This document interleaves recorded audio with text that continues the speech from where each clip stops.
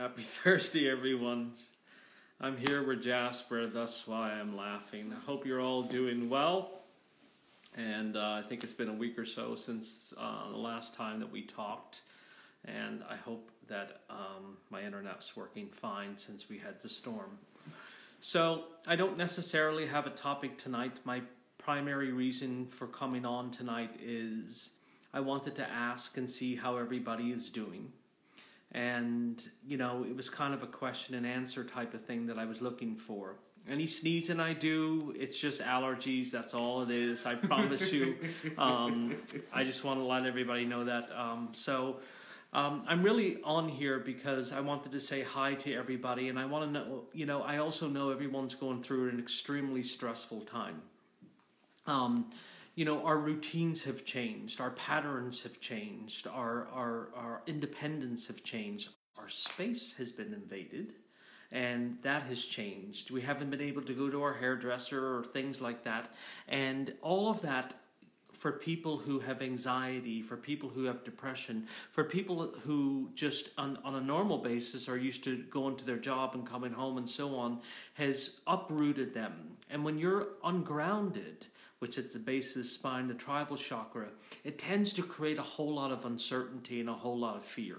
So, and it's very easy to get uprooted and it's very easy to get ungrounded when you're in a state of fear.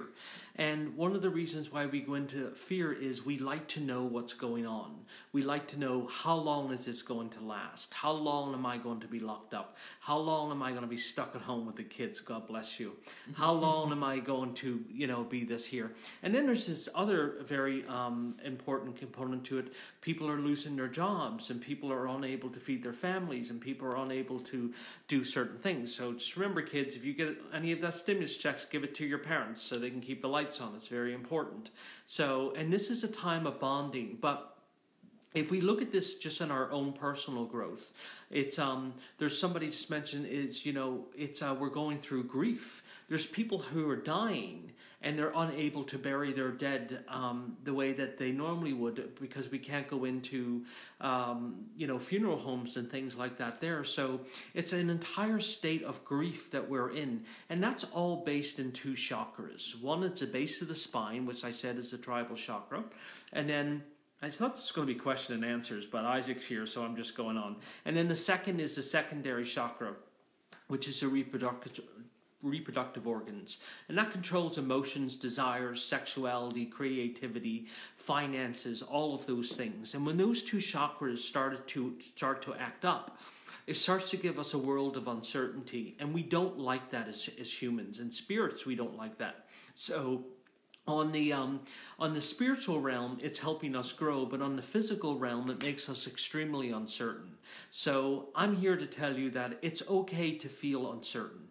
It's okay to feel a little anxious. It's okay to, but try not to tap into all the negativity that's out there, that's on Facebook, that's on social media, that's on television, that's on whatever.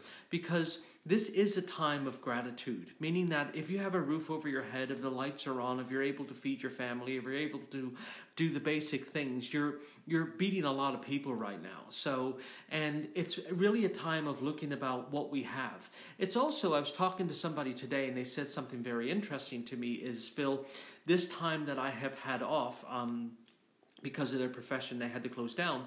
This time that I've had off has allowed me to bond with my children that I haven't been able to do the way my wife's been able to do. And I thought it was such an interesting statement because, you know, as a father, they want him wanting to do this here. So what it's doing is it's creating this dynamic where it's allowing people to explore things about themselves that they normally wouldn't get to explore otherwise. And I think that's part of the importance about this is happening. I was talking to one of my best friend. I don't have any friends, so I was talking to my best friend today, and he says, Phil, you know, why don't you and Isaac talk about, you know, why has this happened and what's going on? And, you know, this is not the first time that we've seen anything like this here.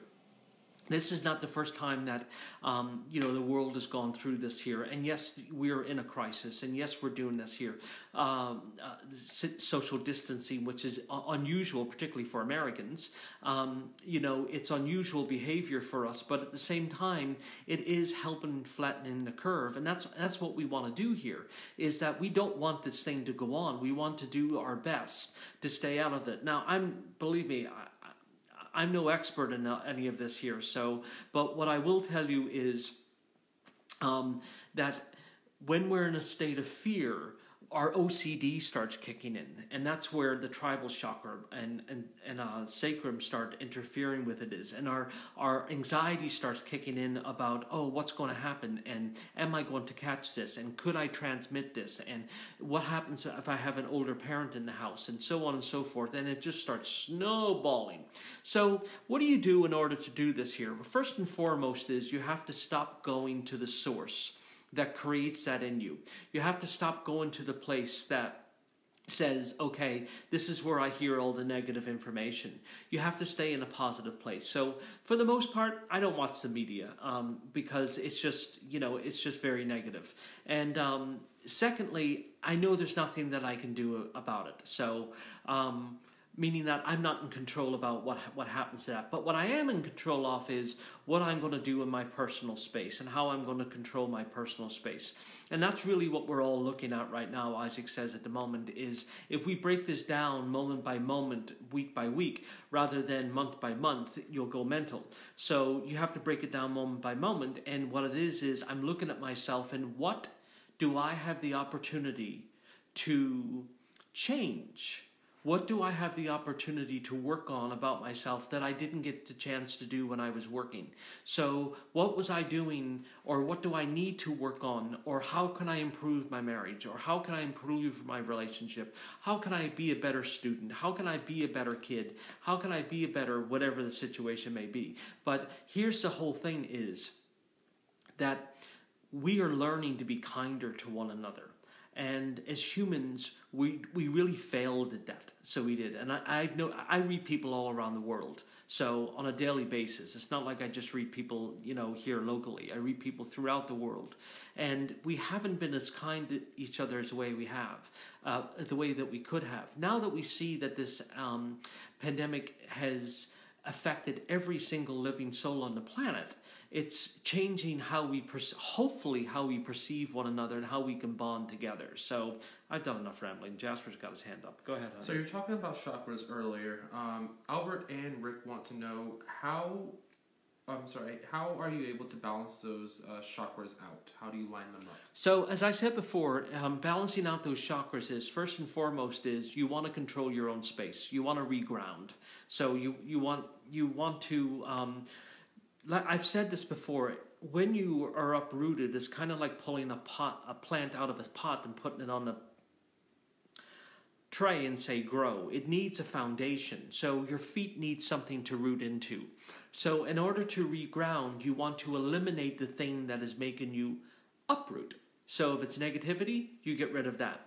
Once you reground, then the next thing that happens is the second chakra starts repairing itself. So, and that's the beautiful thing about this here. So first and foremost is you want to remove anything that's upsetting you out of your life. So, within reason. Go ahead, babe. Jenny wants to know, Jenny has 2 questions, please. You get one. Are there language barriers when you communicate with loved ones who don't speak English? And what happens if the veil will not open when you're doing a reading? How can the loved one come through? Okay, so is there a language barrier when I'm doing readings? Nope. They speak English on the other side, so to me, because they're going to speak the language of the medium. And 2, if the veil doesn't lift, or if there's no tear in the veil, and that's that high-pitched sound you hear in your head when you're sitting down by yourself, all of a sudden you hear bing. That's when the other side is opening up to you. That's when the other side is coming through to you. So if the veil doesn't lift, then you're not able to read anybody. So that rarely ever happens. So meaning that people that contact me for reading have lost somebody significant in their life, and or they're calling because they want to use the life guide part of my gift, where they're learning about what to change and what to let go of and things like that. And that's where your guides come through and make that happen. So, but if the veil doesn't open, then there's no reading. But if it does open, which always does, then the other side comes through. I don't know why it wouldn't open though. Go ahead. So now with the coronavirus affecting us jobs and us being at home. I don't know if he's asking this or if this is someone else asking this. But go ahead. I now have a lot of time to myself and I feel like I'm reliving my grief. What should I do? So, Phil, I now have a lot of time on myself. I can't go to the office. I can't take time off my hands. I can't get a distraction in here. I can't get this. What do I do? We have to create a distraction. Because what happens is when people are in grief, they go to work and for 8 hours they're able to forget about what happened. Or hopefully they're able to forget about what happened. But when you're in work... when you're at home and you have to work, you start to relive your PTSD type of grief and everything that's going on with it. So what do? You got to create a distraction. Got to change up the room that you're in. You got to change up the room that you used to sit in. You got to change up the place, the way the furniture is. You got to recreate a new space, but you can't live your old life based on what was. And that's one of the things that I have learned is through grief. Is that people want to continue their life, and I'm guilty of this, based on the way it used to be. And it can't happen. It's over. When there's a death, it is the end of a chapter. And it's heart-wrenching, and it's heartbreaking. But there's no going back. And I know there's no going back because I tried. So, and I've been at this a very long time. So I tried to recreate a life that was before Denise passed, and it couldn't happen. So I had to, and Isaac said to me many times, Phil, you have to create life without her being here. And that's when my healing started to take place. So once I went into acceptance, it's when healing started to take place for me. But taking place was... Going into acceptance is very, very difficult and it's very, very painful. And that's why I took the time off that I needed to take time off for, because I needed time to grieve. And there was this whole debate. If you take this time off, you can't do this, blah, blah, blah. There was all of this craziness going through my head. But in my heart, I knew I needed to heal, because I was going to prolong my healing. I know I'm going on about this here, but I think it's relevant. I knew I was going to prolong my healing if I didn't take time off and I didn't go through this. And people don't have the luxury of doing that. I did. But if you do, now's the time to get through your grief. Now's the time to really analyze, what are you grieving? Are you grieving the physical loss or the spiritual loss of the person? Are you grieving what they used to do for you, or are you grieving that you used to do everything together? Is this your soulmate, or is this somebody that that used to have control over you? I mean, there's so many different levels to grief that I'm learning that it's staggering. It's never ending. Go ahead, babe. So Linda wants to know, do our spirits come closer to us during a pandemic like this rather than any other time? That's a great question. So what are our guides doing to us or doing with us during this time? So are they being helpful? Are they just letting it run its course? Are they just doing, whatever? So what happens is your guides step in and they get closer to you during time of crisis. So to try and keep us safe and try and tell you, hey, listen, wash your hands. Hey, listen, stay out of public places. Hey, listen, don't go to these places and you won't get sick. And your guide would be whispering that over and over again. Now, why? Why would your guide do that? Well, it is for the better of mankind. And that's the whole purpose of this here is it for the better of mankind? And that's when guides always step in, is if it's here to help you and it's here to help other people. If it's not, it won't... They don't step in like that there. But during this time of crisis, all of our guides are very much next to our sides to keep us safe. That was a great question. Go ahead, honey. Gail Egger wants to know, does a soul ever die? Great question. Does a soul ever die, Gail? And the answer to that is no. Souls never die. So Kim wants to know, how do we keep up faith? So I'm sorry, honey. So souls don't die because they're in. I was listening to Isaac. Sorry, I was my bad. I was listening to Isaac there about why souls don't die. They're indestructible, he says. So because souls are a consciousness of God's consciousness is the best way to describe it, or how he describes it to me, or how it has been described to me, is that we are a part of that consciousness. It can't end, so it can't be destroyed. It can't die. It's the same thing with soulmates. Soulmates always come back together. Now, that doesn't mean that they're always supposed to meet up on Earth, because sometimes soulmates come back together saying that I'm going to stay out of this lifetime with you, but we cross paths. So, and then all memories come flooding back. And I'll do a special on this here one night. All memories come flooding back of all previous lives. And it's instantaneous draw. So, and I always say this to Jasper. I've always said this to people that know us. The second I met him, I knew I was going to be with him for the rest of my life. And I instantly was drawn to him. So, it spoke to me. And that's the difference between soulmates. Now, he could be sitting over here going to be like, I didn't feel that way. I thought you some old man hitting on me. I'm a slight bit older than Jasper, so he could be sitting over here, be like, I didn't feel that way at all. So of course I it's felt that way. but soulmates always come back together, so they do. And they always should be. They always will come back for a reason together, or they stay apart depending on that. Go ahead, babe. Amanda wants to know, since we're here to learn and grow, do we choose what we look like before we come to Earth, because that can impact our actions and experiences? Absolutely. You choose the vessel that you're coming to Earth in. So I chose voila. So I know. And some people choose that fine, fit body. And then some other people choose, where they want to live in the world. So it all depends on this here. But here's the thing. It's not... the physical vessel really it houses the soul, and so in the soul, this is where the knowledge comes from. This is where all of your wisdom is coming from. So, does it impede where the contract is going? Depending on the way the vessel is, yes, absolutely. But also, I've seen people who are disabled who are much more evolved than people who are not. So I have. So it all depends on the vessel and what's going on with it. Go ahead, babe. So Jenny wants to know, Steve wants to know, I have had constant headaches lately. I feel it's stress of the current situation. Do I need to open my crown chakra? I'm still grieving my mom, who I lost a year ago. How do I get out of this feeling of stress? Yeah, so stress will create those migraines, and they'll create those headaches. They'll create those pains. They'll create this. So, do you need to open the crown chakra? 100%. Now, you would think that you would open the crown chakra in order to release. Actually, you would be opening the crown chakra to bring in information.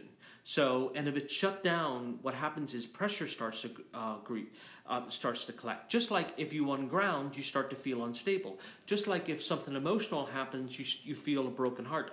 Just like if someone takes your voice and or prevents you from saying your truth, your throat chakra will shut down. So once we open up our crown chakra, this is where relief comes. And then the other thing that happens is, and this is a nice thing that happens, is you start getting visitations, you start getting clarity from the other side. Go ahead, babe. Just one moment. So I hope everybody's doing well during all this here. I know I went on this question and answers kick for the night. So, is it possible to connect with angels and guardians? Can they give us a message also? So your angels and guides or guardians, or whatever you want to call them, they do talk to me the way that your family members talk to me. So when people call up and they haven't had, or if they have a reading with me, and they don't have, let's just say, a close family member that happens to have passed, a guide steps in or an angel steps in, depending on what you have. And that individual gives me the information that's going on in your life. So it tells me that, okay, this is what you need to change. This is what you need to let go of. This is what you need to work with. This is what you need to, so on and so forth. And then I relay that back to you, that memory back to you. So, and I say memory because it's stored in the contract. So it is an actual memory of what's going on inside you. A lot of people think that the contract is being lived out, but it's predicted, maybe, but it's actually a memory inside the soul. And the soul is saying, okay, I know this. I'm going to follow it. And then your human side says, I'm going to do whatever I want to do. So, and then your soul says, we're going to do this here. So then there's conflict that starts going on. And then that conflict starts coming out physically. So it does, or emotionally, or mentally, or whatever the situation goes on. But if you listen to your gut, you'll always be guided to where you need to be. You know what else I want to talk about? And I shouldn't say this here, but I really want to talk about the Tiger King. Does anybody watch the Tiger King? So Jasper hasn't seen it, but I think it's the greatest show on Netflix, and I just want to throw it out there. And I know half of you will say, no, it's awful, and then the other half of you will agree with me. But so anyway, I just witnessed that show, so I did. Go ahead, Jasper. So Kristen says, I'm grieving my son on all levels. Am I holding him back from evolving? So, Phil, I'm grieving my son on all levels. Am I holding my child back from evolving on the other side? The answer to that question is no. So what happens is, in this state of horribleness, in this state of grief, you're going through this. When you hit grief, it's a physiological response. So everything shuts down. You're in complete despair. The soul comes in and starts saying, okay, I'm going to help you through this. So when you have a sudden loss, if you have a tragic death, you could be young, you could be old, it doesn't matter how old the person is, but when you all of a sudden expect somebody to be there and immediately they're gone, you have this horrible response that goes on to it. So what does the soul do? The soul comes in and then says, how do I get my mom, dad, sibling, cousins, whoever it is, through this horrible response? So, and they stay around us in order to give us the clarity and the strength that we need in order to get through the grief, because grief can last a very long time. So, and does last a very long time in people, and anyone that has gone through it will tell you that they carry it around on a daily basis. Go ahead, honey. Christy wants to know, does everybody have a soulmate? Yes. Everyone has a soulmate. So, but what everybody does not have is patience. So remember, you have to elevate to certain specific places in order to meet your soulmate. You can't be there and your soulmate be here and you bring them up. You have to be on the same level. So when you're crossing, you're laughing, I'm not sure what you're laughing about. Oh no, it's a question. So when you're crossing, all of a sudden what happens is your energies are drawn together. And that could happen. You could be in your 30s, you could be in your 50s, you could be in your 60s. It doesn't matter when it happens, but it can happen. Also, just because you have a soulmate does not make them, and I need to say this because I have a lot of clients who are in the same boat.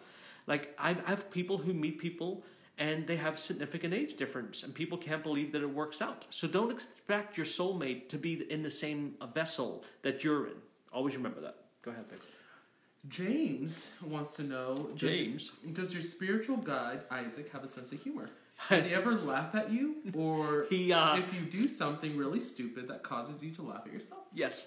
So he has a great sense of humor. I will be honest with you. But he has a very dry sense of humor. So, so he's not, so when he makes a joke, it's very serious. And you just can't help but laugh at it. And you say, you're just like, really? You couldn't have said that anything else? And then I'll do stuff, and he's very, and he'll look at me in a very bizarre fashion.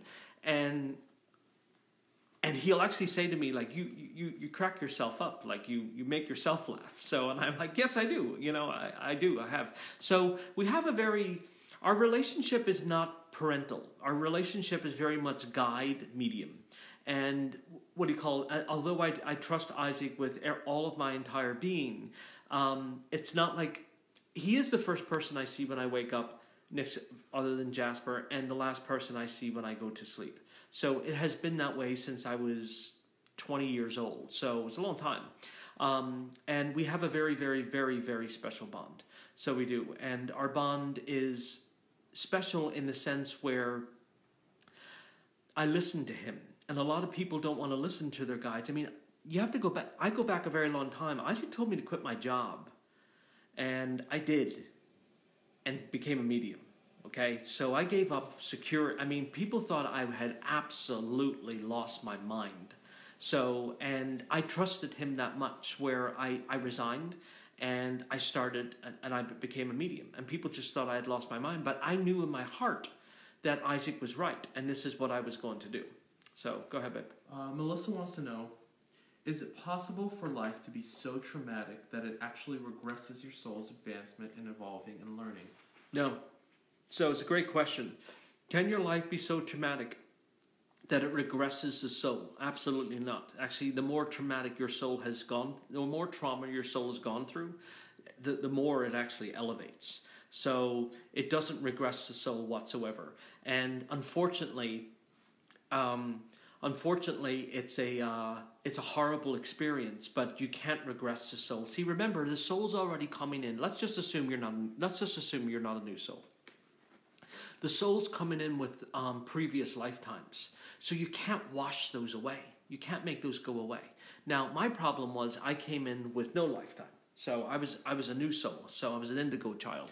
I'll do a special on indigo children. They're a pain in the ass. So you all probably have one. And you're like, that's my kid.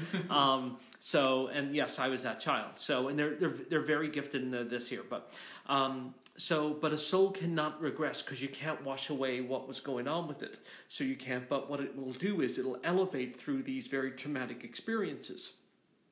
People say to me all the time, why would I pick this contract? Why would I do this situation? And the thing is that although it's a short lifetime that we're living, it still is adding to the book. And this book that we carry is the soul.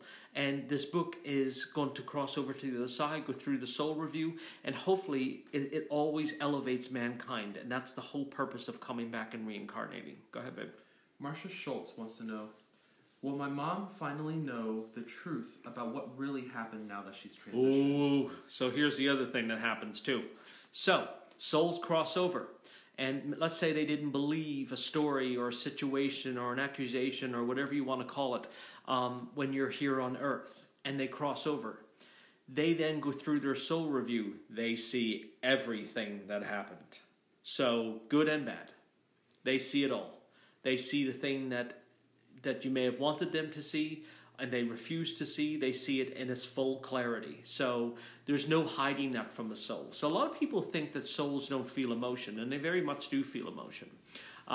So it's processed differently, and it's handled differently, but they feel the same emotion that we feel on a daily basis. So it's just not crippling like the way that our grief is. Go ahead, babe. Kim Nealander wants to know, how do you know when a guide is talking to you versus your own thoughts? So often when your guide's talking to you, you feel it in your gut. You feel it in your solar plexus, which is right above your belly button.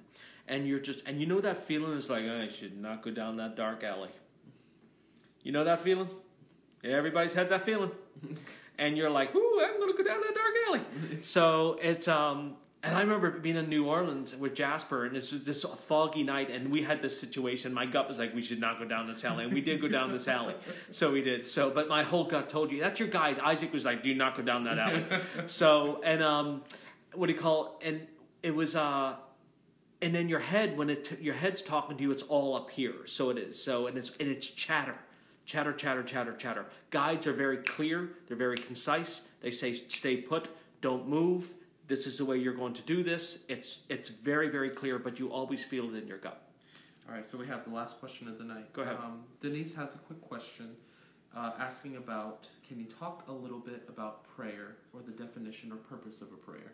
So the purpose of a prayer is the same form of meditation.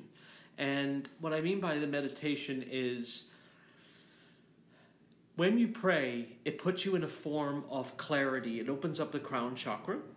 And it allows you to connect with the other side. And by connecting to the other side, not only do they hear you, but they're also able to give you information and connection that you need. So the purpose of a prayer is important. It doesn't have to be a religious prayer. It can simply be a conversation in a quiet place or whatever it will be. But it does have relevance to a lot of people. People ask me all the time, well, Phil, I prayed and it didn't save this individual's life. Remember, the prayer is not going to interfere with the contract, but what it is going to do is give you clarity of why these things are happening, what's taking place, and what's happened, and what you're grieving and what you're going through. Somebody asked me, and I'm laughing about it, will Donald Trump win or will Bigfoot eat them? I have no idea. We're having a lot of feedback about Tiger King, though. So, I'm very... Listen, guys, I really would want to go into this Tiger King thing, okay? Like, I wasn't expecting this. Hey, Annie, haven't seen you in a long time. Hi, Patty. So, this Tiger King situation is like, Carol Baskin. I mean, could we talk about Carol Baskin? I don't even know if I can say this, but I'm saying it, so it is. So, it's... So, anyway, but thank you all for listening, and I'm glad that I was able to check in. I'm glad that I was able to share. I love you all. Thank you all for connecting with me. And hopefully that we get through this here together. And anybody that hasn't seen the Tiger King, including Jasper, please go do it. And most importantly, stay safe. So anybody that wants to have an appointment with me, go to philquinn.com. Also, anybody that has an in-person appointment with me, I can't see you in person, so that has to be changed to either Skype, FaceTime, or phone. And hi, Kelly. And so that's about it. So I love you all. And again, if you need me, philquinn.com. Talk to you soon. Have a great Thursday night.